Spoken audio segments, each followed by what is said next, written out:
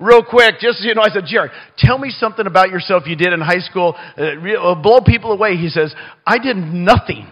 I was just terrible. I said, okay, I'm going to tell him that. He was terrible. But he graduated high school at 16 years old. He bought his first home at 18 years old. Right? From Richmond, Virginia, let's give it up for Jared Davis! Amen! Come on, baby! Woo!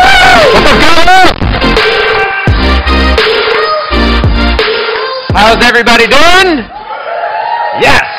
This is my first Cabo. But about a year and a half ago, I was at Build, and I sent Brent this message, and I said, I'm coming for the stage, Brent. So I'm happy to be in Cabo for the first time. I'm happy to be on stage in Cabo. Thank you, Brent, for putting these things on. This is just the absolute best. So who am I? I'm Jared Davis. I'm 34 years old. I actually got into real estate about 10 years ago. As Gene had brought out, I got my license early. I graduated high school at 16. Did not go to college. Started selling advertising. And at 18, I bought my first house. Now, at 23, I bought my second house. And when I did that, the agent that helped me, he was a broker at a local franchise. He told me, dude, you got to get into real estate. You will make so much more money than selling ads. So I told myself, why not? I hate selling ads. I didn't go to college. I can't get any interviews to sell pharma or meds or anything else. So I got the license. And I thought to myself, how hard can it be? You hear a couple chuckles. It was hard. It was so difficult. I was not some rock star agent in the first year. You know, it took me 7 months to get a paycheck. 7 months. My first deal, it went under in month 3. They failed financing. My 4th month, I put under a short sale. The bank never approved it. By month 6, I was thinking, why am I doing this? But month 7, I closed the deal, and I got a little traction. Now that second year, it wasn't as bad. I think I did around 30 deals, made a little money. I was still selling ads full-time. So you know what? I'm going to quit this other job. I'm going to go full-time into real estate. Third year, I was the #1 agent at my franchise broker. Thought I was doing something, so I told myself, I guess just to start building a team, because that'd be easy, right? More chuckles. Yeah, it wasn't easy. It was difficult to build the team out. And I was at a brokerage that didn't give me a lot of support. It didn't give me training. There was no other teams to follow. But thankfully, 4 years ago, I found this company, EXP. And it was then that I was able to get in the room with people and collaborate and understand what it took to build a real estate business. From there, we went on to hit almost 300 deals on track this year, $100 million in volume. We have over 30 agents on our team. We've built out a mortgage company. We built out a title company. We started flipping houses. We started buying apartment buildings. We started syndicating. But now it's been 10 years. But again, what I realized is it didn't happen overnight. It was hard. And one of my favorite motivational speakers growing up was Les Brown. The best. He used to tell a story. Who's heard the story of the Chinese bamboo tree? See a couple of hands. Good. If you haven't, it's one of my favorite stories Les Brown tells, and I'm going to share it with you because it's so applicable in our business today. You know, the Chinese bamboo tree takes 5 years after planting to even sprout.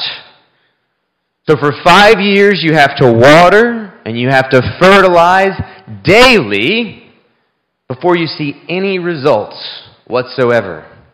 So now imagine, you go out to your front yard or your backyard and you plant this tree, and every day you go out and you water and you fertilize and you water and you fertilize, and a month goes by and a year goes by and your neighbors come out and they start asking you, what are you doing? And you're like, I'm growing a bamboo tree. Doesn't look like it, right? But now 5 years later, it sprouts. And do you know what happens? Within 5 weeks, that tree grows to be some 90 feet tall.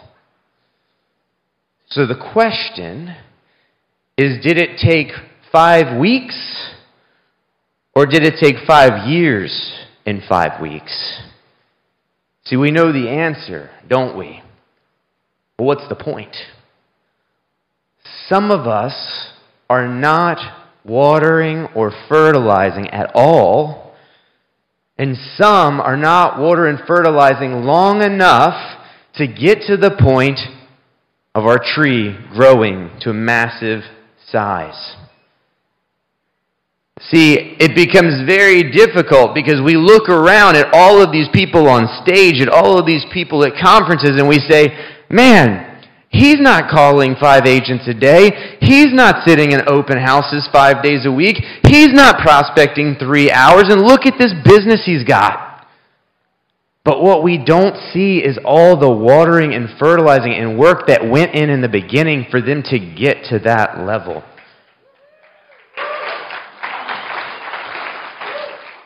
So how do we do that? What do? Well, we started by being hyper accountable. We wanted to double, triple, quadruple down on the things that worked and cut out the stuff that didn't. Look around the room and raise your hand if you sold more last year in 2023 than you did in 2024. It's great. But you're in the minority, right? No, I like it. Yeah, keep it up. There you go. If your hand is up, you should feel great because we know our industry was down 30 to 40% last year. But if your hand is up, look around. If it's not up, find those people. Talk to those people by the pool. Introduce yourself and find out what they did to grow their business, to plant and water through one of the worst market years ever. Right? So what are we doing?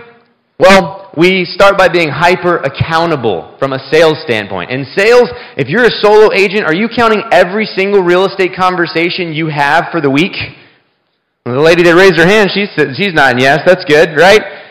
Do you know how many conversations you had to take to get to the appointment? How many appointments you had to take to get to the sale? See, I guarantee you out of almost everyone in this room, almost no one can tell me how many real estate conversations they had last week. I bet it's 5% tops. But see, it's crucial. If you run a team, do you know how many conversations every single agent on your team is having every week? See, how many of you sit down with a team agent and they tell you, I'm working, but nothing's happening? You start counting the conversations, you'll realize you thought they were working. They think they're working, but they're maybe watering 1 or 2 days a week. Do you want to wait 5 years to see that nothing's going to sprout?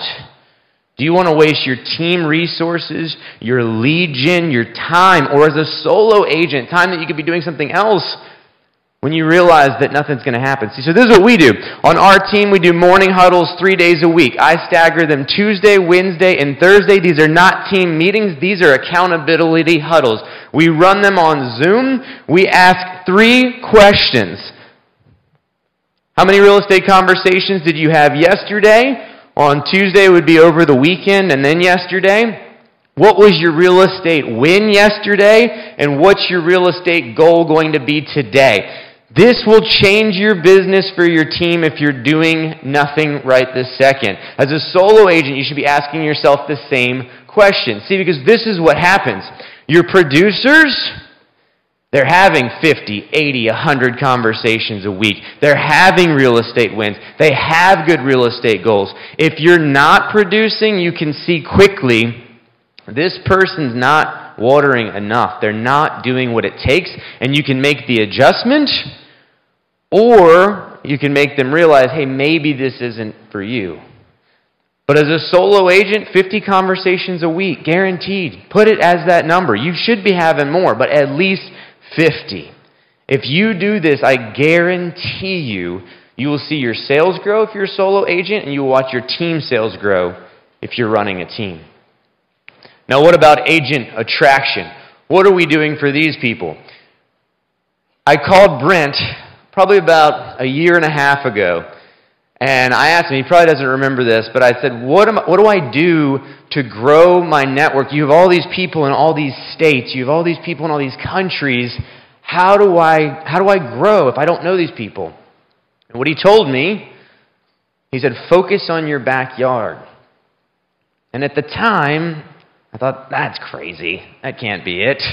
You know, I don't have that many agents in my backyard. Look how many agents are all over the world. I want all these guys. But see, Brent was right.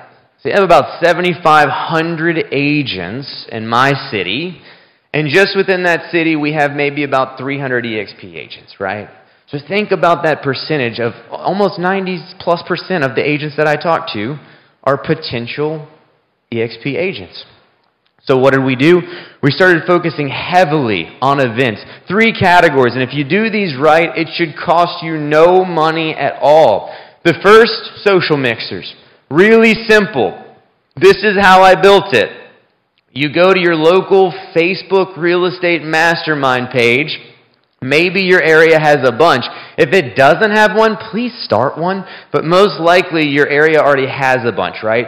You're going to go right on there and you're going to say, hey guys, this market is tough. We're all tired. We all are at each other's throats on these deals all the time. Who would like to just come together? I'm not going to train you. I'm not going to pitch you. We're not going to allow vendors in at all. This is an event for realtors, by realtors, to just come together outside of the deal and get to know one another. When I put that on my local Facebook page, I had 300 agents asked to be on the initial invite list. And then I built it out in an evite. It saves the invite list and you just keep reusing it and you keep adding. You do that, you put it on your personal Facebook page, and then you go and you look at your hot list. Hopefully you have your 100 agent hot list already and you add all of them to it. And then you call your favorite local restaurant, your winery, your coffee shop, your rooftop patio, and you say, hey, I'm going to bring 40 people to you on the slowest day of the week. They're going to pay their own tabs, right? What's your slowest night? If I could bring you 40 customers, would you like that? Yes.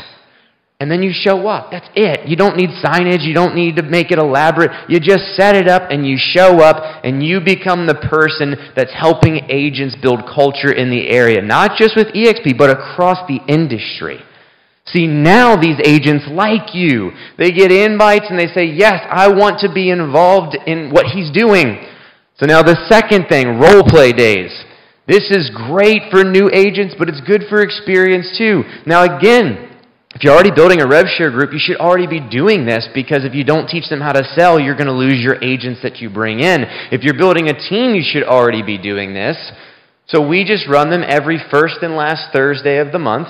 We put it up on Facebook and Instagram, and we say, hey, how would you like to fill in the blank?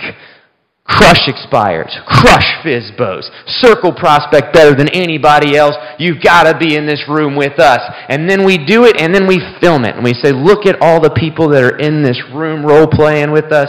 We get 25 to 30 agents every single time. You cannot bring agents into a room like that without them wanting to ask questions about how they can be a part of more stuff later. Last, quarterly training events. You're probably already doing some stuff like this, but again, if you're not, make sure you incorporate it. You get some sponsors, you find a location. I've got Brent flying in to Richmond, Virginia in 2 weeks for us.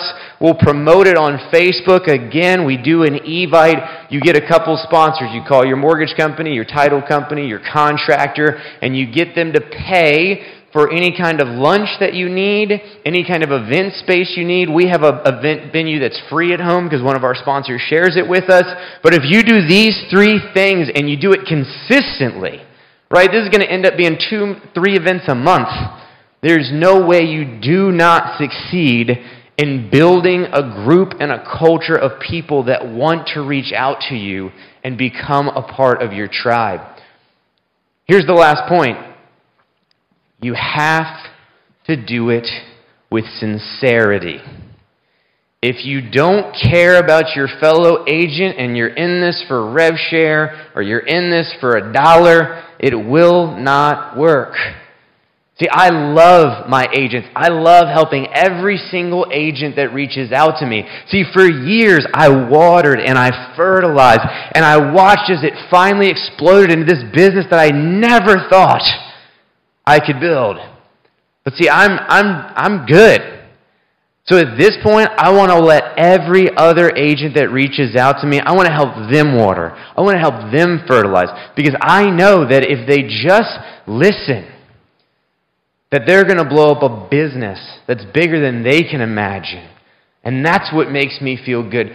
You can be that agent in your area. You can be that agent for your organization. You can be that agent for your team.